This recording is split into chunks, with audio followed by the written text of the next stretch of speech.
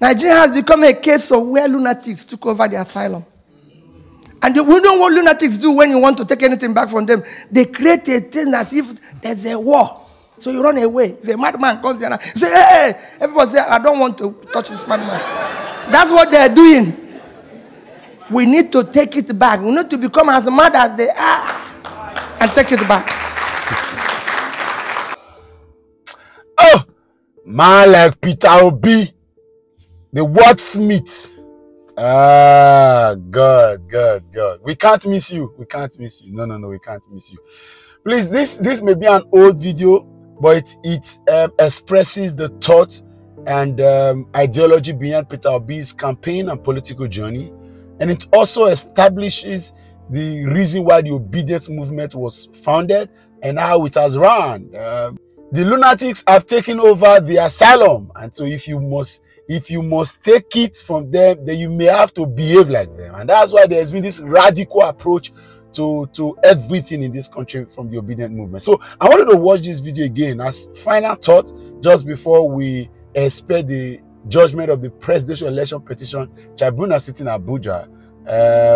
For of course, and then Peter Obi's words and why you must be steadfast and consistent in this message, and why you must continue to put your eyes strictly on the judiciary as we expect the verdict that would shaping the democracy and deepen our political journey. Please watch this video and please share this video. Peter Obi can never miss words, can never. He has got it. God has blessed this man. I love you, Peter Obi. I do. But what question I ask myself, and you see our country today, the way it is and everything, everybody say how we're going to change it. Let's ask ourselves, how did we get here? That is the question. How did we arrive at this junction where we're now being talked about in this manner? We now have agitations, Boko Haram, herdsmen, all sorts of agitations from everywhere, whether it's in the east, in the west, everywhere. And I can tell you it's going to worsen. This is what you have when you have, it is cumulative effect of leadership failure over the years. And it's not going to stop because you have millions of your people. I was just talking to somebody this morning and I said, listen, people are protesting in Iran. They're not protesting in Nigeria. But people don't know that the protests will come. If Iranians can protest, Iran has a GDP of 400 billion. With 79 million people, their per capita is 6,050 naira, $50. And they're protesting. Nigeria per capita is 2,000. So the person with 6,000 is protesting. We're not. Iran generates 74,000 megawatts of electricity. We generate 4. And they're protesting. Iran has the unemployment of 11% and youth unemployment of 25%. We have unemployment of 19.8% and youth unemployment of 61%. So those youths will protest one day. Those of us who happen to be lucky to live in Ikwe and Victoria Land, I say to them every day, if we don't look for food for those who live in Ajegunle, one day we will not be living. So my people, what you need to do is, I believe that you must invest in Nigeria. You must bring your investment. What else can you do? Well, above all, for last request is most critical. We must change the managers of Nigeria. And somebody asks, how about your life? You ask that question. You know why you ask that question? Nigeria has become a case of where lunatics took over the asylum. And we don't know what lunatics do when you want to take anything back from them. They create a thing as if there's a war. So you run away. If a madman comes there, you say, hey, everybody say, I don't want to touch this madman. That's what they're doing. We need to take it back. We need to become as mad as they are and take it back. They can manage it. You have a critical problem. The managers of your country, I'm not talking about president or governor, anybody. Fella hit it. The lower people, none of you knows who is in your local government. Every local government in Nigeria receives 100 million naira every month. Go and look for their chairman, they are nowhere to be found. And the same thing goes with your state. You have a situation today where people are owing salary for 7 months and they're celebrating their birthday. How can you say a thing like that? How can you be celebrating when you've ruined people's life? People are dying and you're celebrating and people are watching it on TV. It's a crisis. And the only people that can stop that crisis is you. They can't stop it. Telling people in lunch that when I found it amazing that even people in America are part of the problem. As governor, I come here, you know what people tell me? This man bought this house, this man bought this house. Where are you going to buy your own? Why will I buy a house in America? I don't live in America. I have nothing to do with America. It only cost me $200 to come here and go. Why will I buy a house? Americans should live in America. I'm a Nigerian. I live in Onitsha. That is where I should live. I go to South Africa. I go to everywhere. I say, buy a house in South Africa. How many South Africans have bought a house in Nigeria? How many Americans have bought a house in Nigeria? So why would Nigerians come here? You live here. Yes, you can own a house here. But not people. I come here as governor and Nigerians will tell you, oh, let's bring somebody and have a party. Why will I leave Nigeria to come and do party here? No way. I should come here as a beggar for you to give me something to take home, not to come and celebrate here. I have people who need food in the country. And Nigerians are celebrating here. And you go there and be calling them His Excellency. When you should push them to go back and do their work at home. So start telling them, if your governor comes here or local government chairman, do not be part of celebrating him. Tell him to go home and fix what he's supposed to do. Don't encourage him to waste the resources. He didn't come with his money. He came with your money. We're asking you to bring back your own. What we need to do is to manage that which is there effectively. Your country, to tell you how bad your country has gone. In 1980, Nigeria as a country had a foreign reserve of $10.5 billion. 10.5. China is 10. South Korea that somebody mentioned here is 3 billion. The country was far bigger than South Korea. It had more money than China. China had a population of, today, China population is 1,317,000,000. Nigeria is only 186 million. But what is happening? Today, China has in savings 3 trillion and we have 30. We had 10. They had 10. We had 10.5. They had 10. Today they had 3 trillion. We have 30. 1% of what they used to have. Today, South Korea savings is 400 and something billion and we have 30. What went wrong here? And I can show you nations on nations. We are supposed to be part of the so-called Office of Nations. Now we have put us to Mint Nation. We're supposed to be now Mint Nation. Because we miss where we're supposed to be. Where China, everybody is. They said we are not part of BRICS Nation. They put South Africa instead. Why did they put South Africa? I've asked that question. You don't have the infrastructure. You don't have what it takes. But look at the BRIC nations that we've put into. If you look at the 4 BRIC nations, it's Mexico, Indonesia, Nigeria, and Turkey. Look at our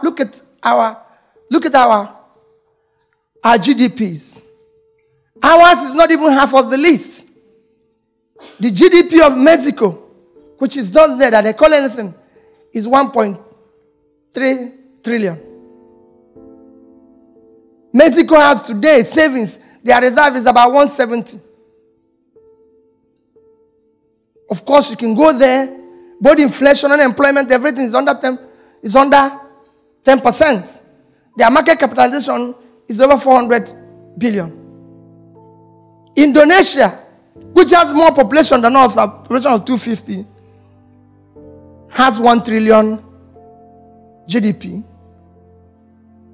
have $110 billion in reserve. And of course, can go, their market is over 400, market capitalization of their stock market is over 400. Turkey, which is smallest among them, 80 million people, has 895 billion GDP. Their reserve is over 100 billion. Nigerian GDP is 400 billion. And on top of it, our government have the most wasteful people in charge in the world. We're in a state of Florida. This state has a GDP of $793 billion. That is twice the GDP of Nigeria. Your richest state in America is California, with a GDP of 2.6 trillion, 6 times Nigerian GDP. With a per capita of 50,000, Nigeria is 2. Can governor of California drive 5 vehicles at a time? No, I'm asking you people a question. So we need to fix it. Can governor of California use 5 vehicles at a time? No. In your place, they use 30 and call it convoy. If it's not madness, tell me what it is. Or you think madness is when somebody doesn't have a cloth? No, there's first of all madness. That's what we need to fix first. So I want you to be part of that change agent fella is saying. Let people have souls and care for their people. That is what we need in our country. We need people who can think. How did China change? What happened to China? How did they change? Even just in the year 2000, China had been able to build from year 2000 to year 2000, to move from, go and check their GDP in the year 2000 was just 1 trillion. Today it's 12. Why is our own still 400? Why are we not investing in the right thing? Today everybody knows, everybody is investing in education and all that. We're not investing. People are telling why the problems we have solved in Nigeria. How can it solve? 60% of the people, children out of school live in sub-Saharan Africa. 10 million live in Nigeria. Yes. You can go and check your records. I saw somebody already. A particular state in Nigeria, Zamfara. Let me just call it. In the last year, NECO had only 110 students. Only 24 passed. A state of 5 million people. They are commissioners now. 24. When another state has almost 200,000 for the same exam, it won't work. It's Nigeria. Every part of Nigeria is important to us. We have to ask that question. Why? What is happening? So when we're not Nigerians staying here, your investment is critical, but what is more critical? That you become part of the change agent. On top of this type of a situation, you still have people like me who are elected. Only in Nigeria, you elect people. People ask me now while we're eating lunch, what is the problem? I said, the problem is the people. So only in Nigeria that you elect people. They don't have car, they don't have anything. 6 months, they build a house, buy 20 cars, and call it for Thanksgiving, and people will go there. And they will be praying in the church, telling God to bless them. And the bishop will preach in that wherever they got the money, should give them more when they have to call police. Because they know where the money came from. Everybody knows where the money came from. But they are still celebrating it. He comes to America and buy a house, and they said, if you see his house, and it's in choice areas. When he's in Washington, they tell you this place, this man owns the house here. In New York, this man owns the house here. With whose money? Let him show you his business. His daytime job. That earn that money, in which is If Chief Shobanjo, who is doing of advertisement, wants to buy a house in the best area of the world, let him go and buy it. But for God's sake, why would Peter Obi come and buy the choice area in Washington when he didn't own it before? A governor built a house that is unbelievable, and they asked, he said, I used to have the money. Why didn't you build it before? Hey, wait a minute. What are you telling us? And you're owing us salary. Even if you had the money before, you would have kept quiet. The rascality must stop. That's what we need to do first. Let's deal with this rascality first. It's when we stop this rascality that we can now. There's opportunities in Nigeria, my dear people. As for investment, I know you're worried about the country, you're worried about this. Let me tell you, the opportunity you have in Nigeria when it comes to investment is not anywhere in the world. It's not anywhere in the world. I'm sorry you live in America. The reason why I'm saying this is that if we have good managers, even when people talk about borrowing, like our friend has said, there's nothing wrong in borrowing. You live in an 18 trillion economy, isn't it? America is 18 trillion GDP. But they're owing 21 trillion. Simple. Even China that I mentioned is owing 5 trillion. The entire debt of Africa is under 200 billion, which means Africa can borrow more. But who is going to manage this new money we are going to borrow? Is it the same character that is there now? No.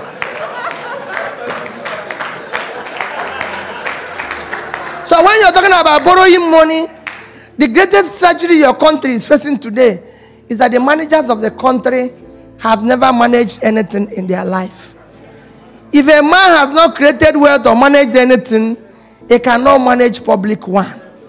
You suddenly find somebody who has never seen 1 billion and then throw him and say he's the governor to manage 12. Go and check it all over the world. All lottery winners went bankrupt.